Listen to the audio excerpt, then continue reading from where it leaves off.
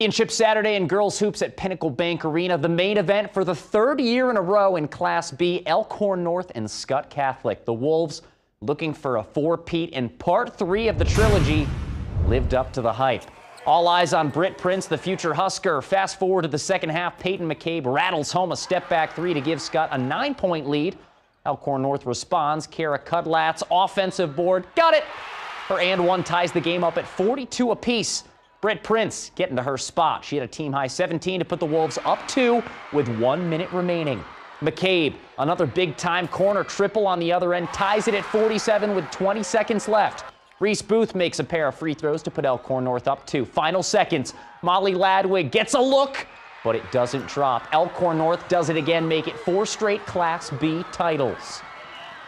It was gritty. It was tough. It was so physical.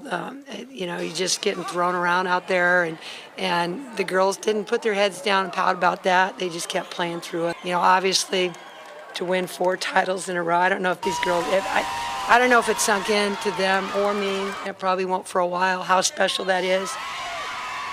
How about this? 4 years as a school, 4 titles. Britt Prince finishes her historic high school career second on the state's all-time scoring list and cutting down the nets again.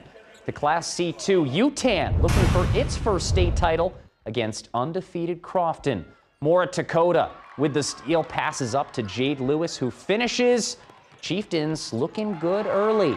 Now it's Haley Kuby who dishes to Dakota. All the students there excited, supporting their team. Bucket and the foul. She had 16, and sister Miley, a game-high 19 points. She gets the layup to fall at the buzzer. Congrats to the Chieftains, who win their first ever state title convincingly, I might add, 55-36.